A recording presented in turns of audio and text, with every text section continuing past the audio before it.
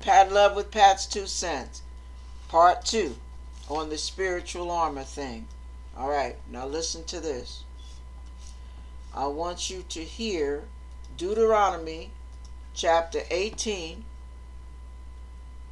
verses, hang on, let me check, 10 through 13.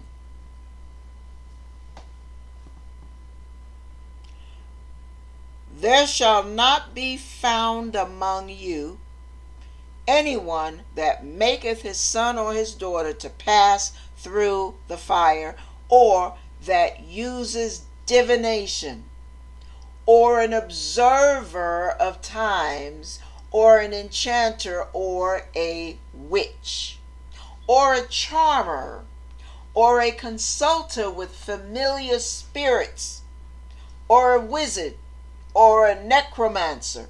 For all that do these things are an abomination unto the Lord. And because of these abominations, the Lord thy God doth drive them out from before thee. Thou shalt be perfect with the Lord thy God. Oh boy. I'm going to go 14 as well. For these nations which thou shalt possess hearkened unto observers of times, and unto diviners. But as for thee, the Lord thy God hath not suffered or allowed thee to do so. Now listen. What he's saying is, people who do that end up being taken down. He said, for these nations without which thou shalt possess. In other words, people who do that are never going to be totally in control of their lives. There's always going to be something else taking over. They think they're going to be in control, but they're not. I'm not going to get into that. But listen, that shows you right there. When you say, well, where does it say in the Bible that God doesn't want this, that, or the other? What's the big deal? I just talked to a medium. I just called a psychic. What's the big deal? I just play with a little tarot card once in a while. What's the big deal? I don't get it. Thou shalt not. Abomination. How much more do you have to hear? It's described just about all of it. Now, for those of you who want to argue that point, let me ask you one thing. Have you ever observed, oh, this is a trip. Have you ever observed roaches? Some of you are too affluent to have experienced such disgusting base things, but some of us have. Roaches, as soon as you turn the light on, the difference between a roach and a water bug is looking for some water. He just la la la la la. Roaches, yeah, they thrive in the dark. You have light out, you are infested with roaches, you turn that light on, pew! They take off like a bat out of hell. But guess what? You turn the light out, and they come tipping back out again. Because it's dark. And they move around and they groove in the darkness. Just like demons and spiritual wickedness. It works best in the darkness. Now listen. When you deal with demonic forces, I'm going to talk from personal experience and some things I've heard from other people. Every dream, every demonic manifestation, whether awake or asleep, I have ever dealt with, do you know it's always been in the dark? Never when the sun is shining bright.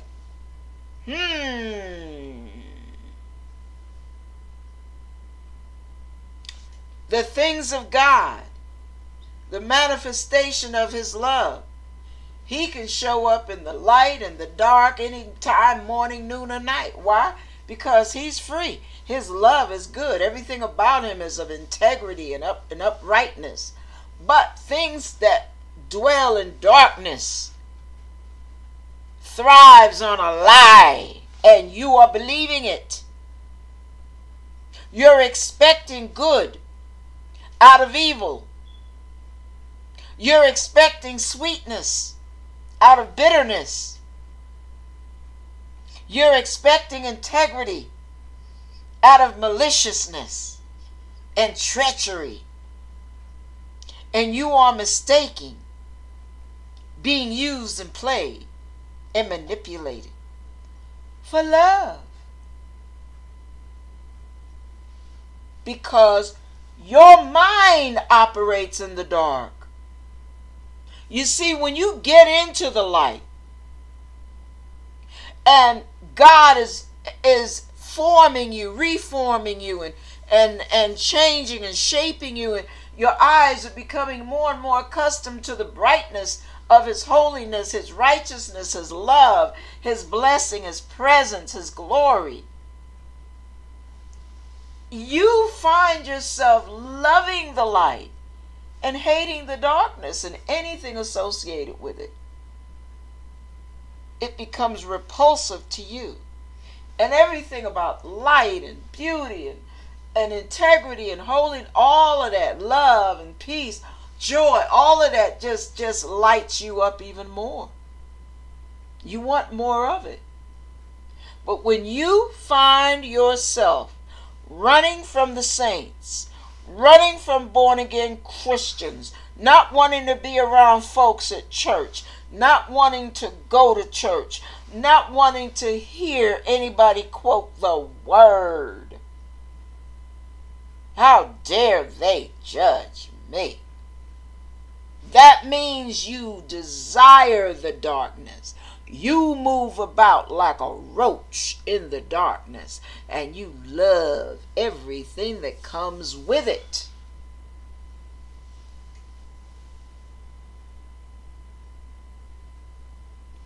And you're the ones that will call the mediums and consult with the dead, the demons, familiar spirits. Or you're the one that will call and make an appointment to get tarot card readings and astrology and times and seasons. And, yeah. You won't go to God because you know that God is going to make you rise to a higher level. And you don't want that. You want it your way. I say to you, take a minute.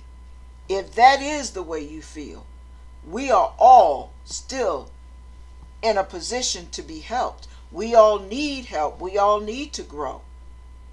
But you have to want to. Ask God to put a want to inside of you. Ask God to draw you close to him if he really is the best thing made since butter and cookies. I'm just being facetious. Ask God to help you see how much you need him. Excuse me. To help you see how much beauty is in his love. How much life is worth living with him in it. How his light helps you avoid pitfalls and tragedies in your life. Just from him having shown some light in it and opened your eyes. Having opened your eyes so you could see what's really going on. Because see, God protects. He doesn't manipulate. He protects. You either want junky love in the darkness, or you want true love in God's light. Your actions will tell you what you really want. God help you as you try to make that choice. and God protect you until you do.